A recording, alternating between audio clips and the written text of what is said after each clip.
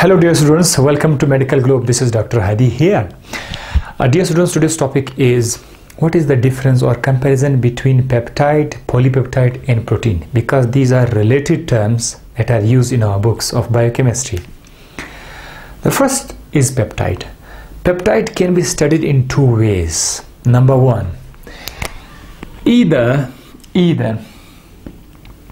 it can be studied as if we attach one term, that is bond, peptide bond.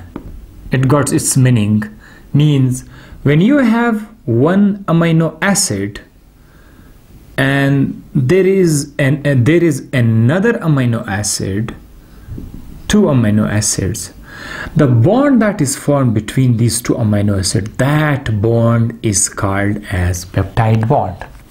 So peptide, if you link it with bond, then the meaning of peptide is this one. Okay.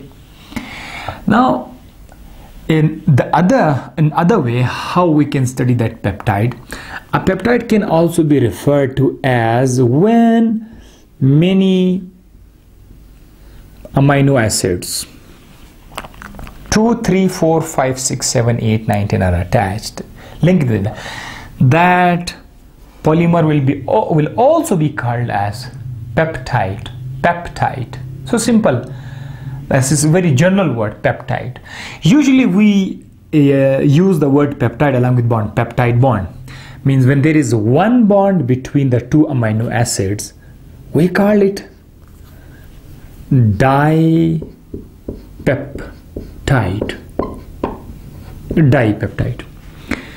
And when a third amino acid is attached, we call it tripeptide. And when a fourth amino acid is attached, we call it tetra. Similarly, you can go forward, penta for 5 amino acids, hexa, hepta, 9 and 10. Okay. After 10, a specific word will be used for the combination of the amino acids. That is called as the polypeptide. What is polypeptide? A peptide, look how I see in general, a peptide which contain more than 10 amino acids, more than 10. 12, 20, 40. That chain will be called as polypeptide. And there is another word, protein. What is protein?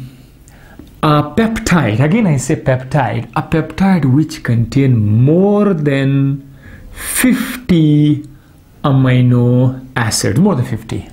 60, 70, 100, 200. But this was old definition. In recent studies, a slight modification has made in the definition of the polypeptide and protein. What is that modification? I will tell you now. For a protein that must contain a quaternary structure, means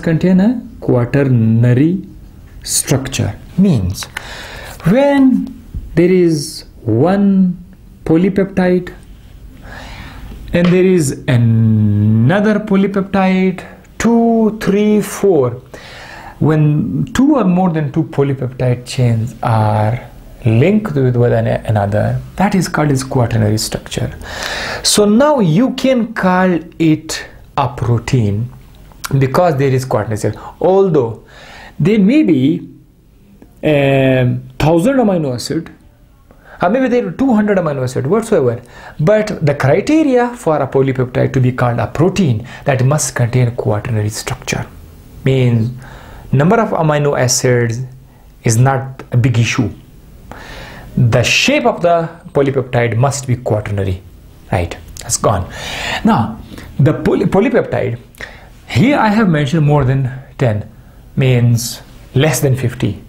But in the research it is said that maybe 200 amino acids maybe 200 amino acid. There is a polypeptide chain. Is a polypeptide chain contain many amino acid, more than 10, 100, 200 amino acid. But that chain, that polypeptide has not acquired the quaternary structure. So it will still be called as a polypeptide. So it is up to you whether you stuck with the old definition or with the new definition. Is also up to you. This is all about the difference between the comparison between peptide, polypeptide and protein. It was a very short video once again, because my students, there are some students who like short videos, so I have short videos as well as long videos as well for my students, for my dear students. I hope you enjoyed watching my video. Thanks for watching the video, and also, as I say, spread peace and prosperity. How much you can, please do this for me. You will love your life, you will enjoy your life, and a big change will come inside you.